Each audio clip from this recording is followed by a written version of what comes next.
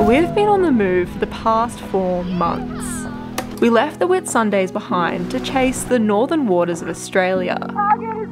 The trade winds kicked us into gear, propelling us through the intricate maze of the Great Barrier Reef and carrying us to the destinations of our wildest dreams.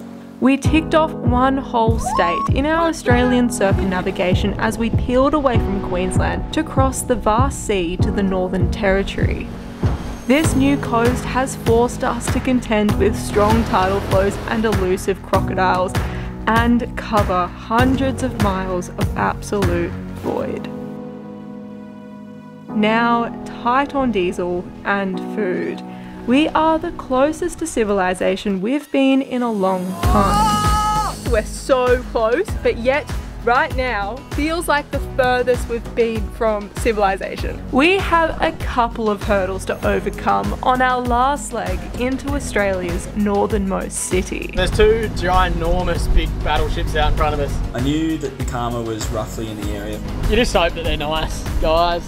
They probably really are. Welcome to the last leg of the season. Catch Dream fish. team! Yeah, we are the dream team! Last week we left you here. Not sure where we were sailing to, but just in the general direction towards Darwin. Slowly sailing into the night. Another night at sea.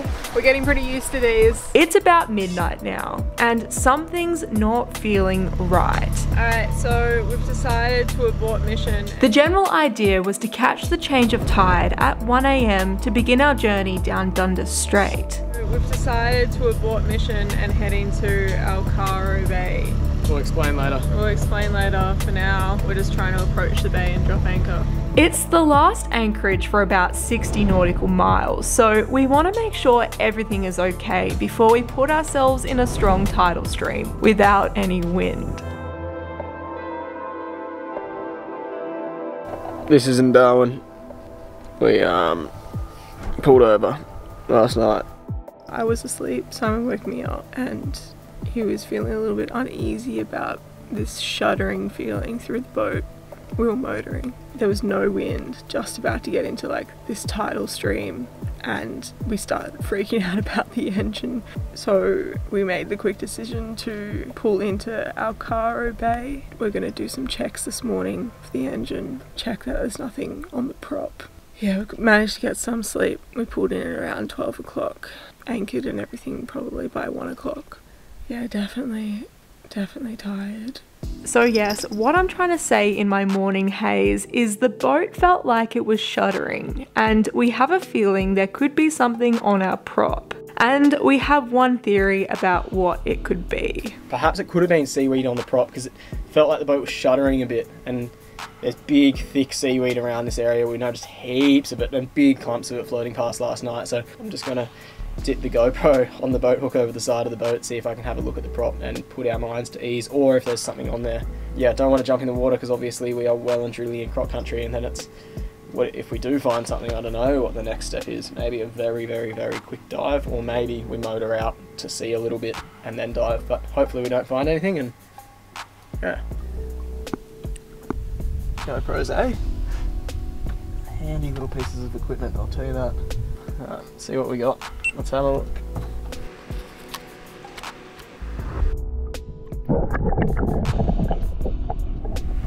Sort of having a look at this footage, and there's definitely growth on the anode, but it does look like there's a bit of seaweed wrapped just behind the prop. These are the clumpy bits of seaweed we've been going past, which looks like we have run over through the night. We assume we spun most of it off when we reversed on the anchor last night. We even saw some seaweedy debris float to the surface. In any other area that wasn't croc country, we would dive on it to get a better glimpse, but at least we can see from these shots here that there isn't anything major caught. This is a huge relief given the amount of ghost nets we've seen on these top-end beaches. It's nerve-wracking seeing how much net's in the water. There's nothing major on there, there's not like a big thing of rope that I can see. There is a little bit of seaweed there. Not enough in my opinion that can warrant me jumping in this water. That's my official diagnosis. For now, we're just going to let that sit in the mines and Gonna empty out this locker and do a dipstick check on the fuel again. See what we burnt yesterday, see how much we've sort of got left. Although we're a sailboat, we've been getting nervous about our fuel levels as there's been a serious lack of wind. We've been sailing whenever we can, but we're gonna need the engine for this last leg into Darwin if there's no wind. So it's so bush mechanics here, but if we have probably just under half a tank, I mean half a tank should be 50 litres, and then that at 2.5 litres an hour, which I've sort of pulled out my as well, then we should have 20 hours of motoring at 50 litres, and it's 19.5 hours. So we haven't left ourselves with too much wriggle room, but as a wise man once said, how long is a tank of diesel? Well, that is exactly the distance from one end to the other. We concluded our engine run over with an oil check and changed the inline fuel filter because why not? Is it nothing like waking up covered in diesel on a Friday in the middle of nowhere?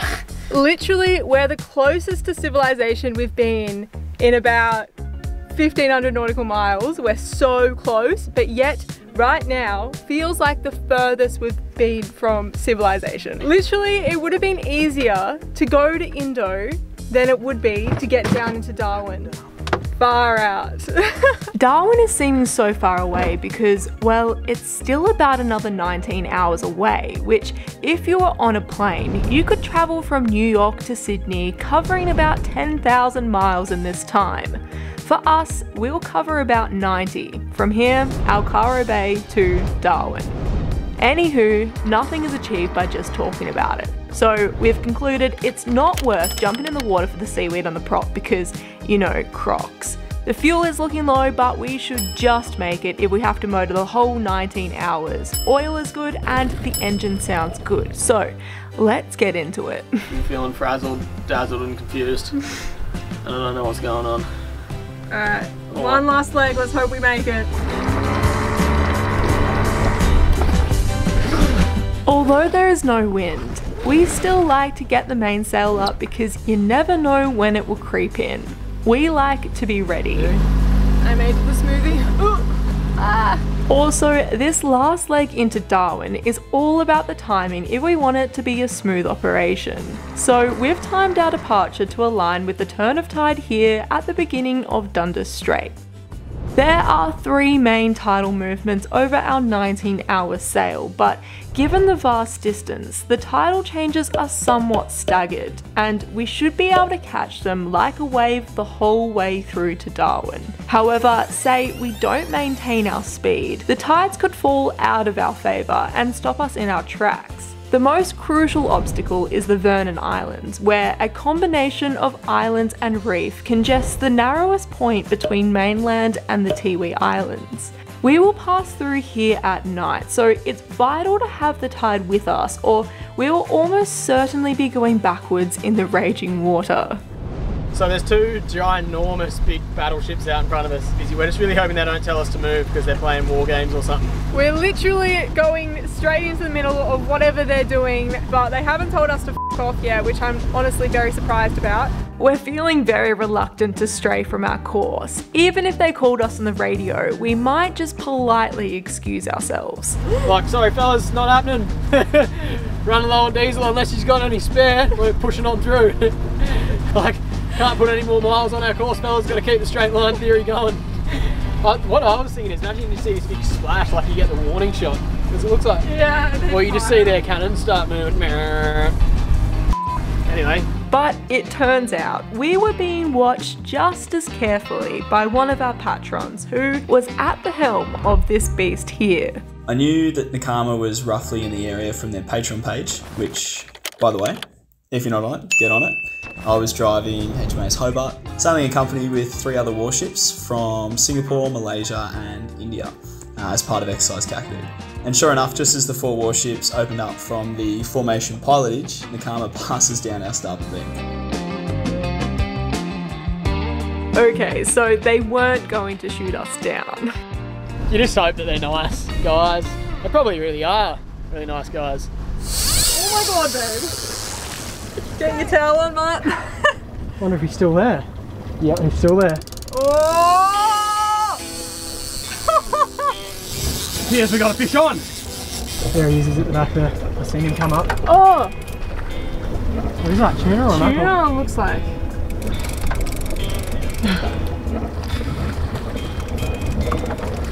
Definitely a tuna. He's tired. He's had a few big runs. He's done. Oh! You ready? Watch your feet. Yeah. Oh my god! Oh, he is so big! Far out. We have been lucky on the tuna front.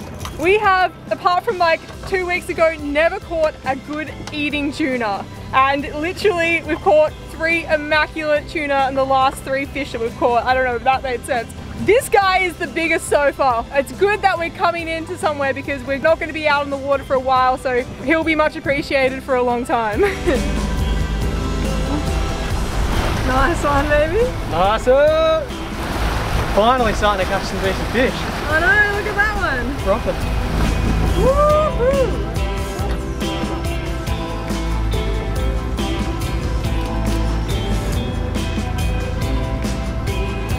Nice fillet though. It's brilliant, works out good for both of us because Soph hates catching fish, loves eating them, but hates. Soph hates catching fish. Oh, I like eating them too. But Soph hates catching fish and I hate filleting. So, that's every fisherman's dream, just catch dream fish. Team. Yeah, we are the dream team. Yeah, and we both think we're winning. It's brilliant. We're actually sailing as well. We got stupid amounts of tuna in the fridge. We were just down to our last little piece. It wasn't going to be like a full meal tonight. That's the good thing about up here as well. It may be hot, but you're like, we're running low on tuna. Oh well, chuck the lure in, and now we got the biggest tuna we ever caught. But yeah, I don't know. There's a little bit of wind, so we're taking advantage of it just to give the engine a break, keep those little fuel reserves reserving, and pottering along. We're not doing the speeds exactly that would be. I mean, we're doing 4.5 knots. It's not the end of the world.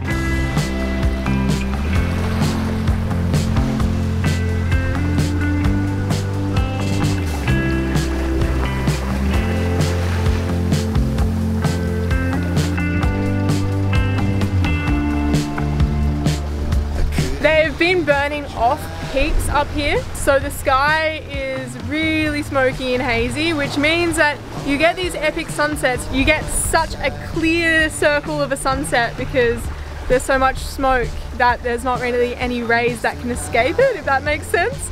But so stunning. I've been lost for so long. We can't believe how far we've come since we left Airlie Beach all those months ago. I'm gonna miss Airlie! Not just in miles, but in ourselves as sailors, uni students, fisher people, and DIY handymen. We don't have any measuring cups on board. It hasn't all been easy.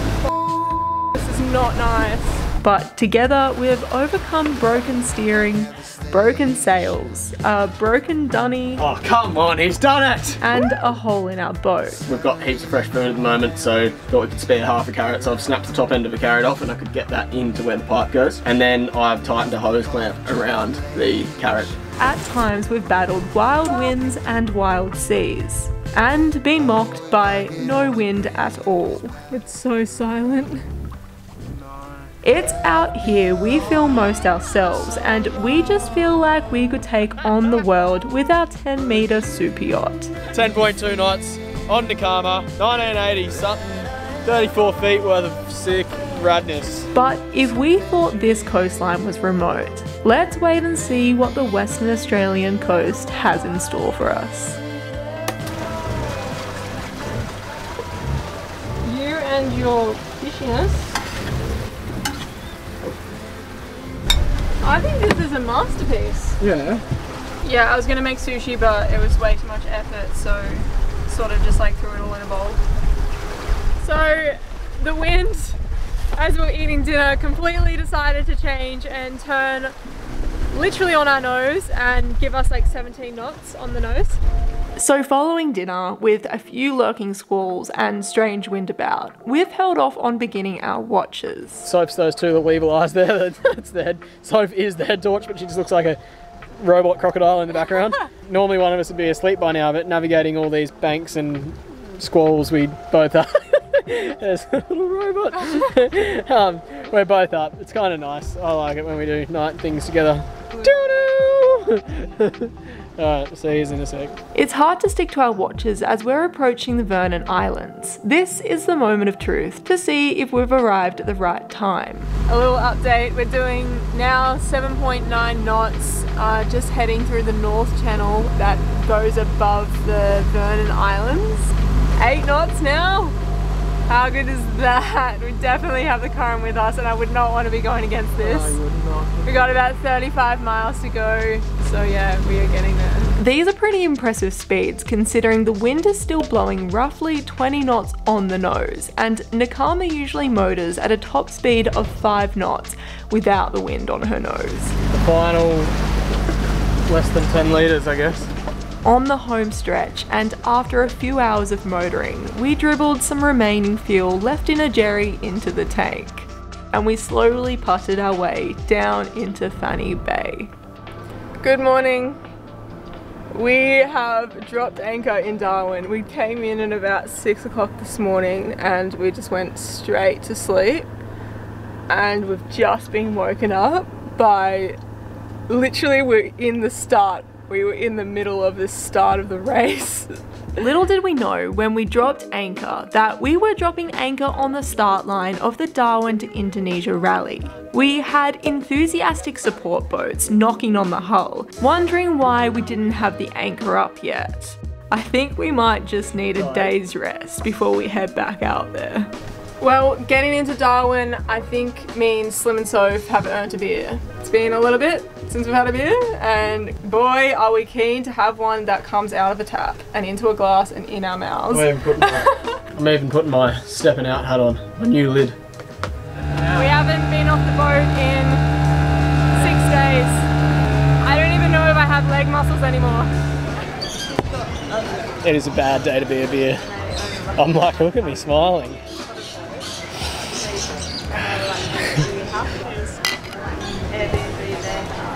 It's just so much better from a tap. Oh my gosh. It literally tastes like how it looks. That good. Looks like golden nectar of life with bubbles and froth on top just to make it that much more spectacular. I'm tired, so that's adding to it, but I'm legit speechless. Yeah, I'm delirious. Why so seriously delirious? I need to deliriously shave my beard. Well guys, you know that patron of ours on that warship? Well, he's just dropped anchor too, so we're gonna put the camera down and meet him here for a beer. So we will catch you all next week. We try something we've never done before on Nakama and check out a few things Darwin's got to offer. As always, a massive thank you to our patrons. You're the reason these videos are possible, so cheers to you guys. If you're enjoying the journey and you haven't already, subscribing really helps. Cheers for tuning in. We'll see you when we're looking at you.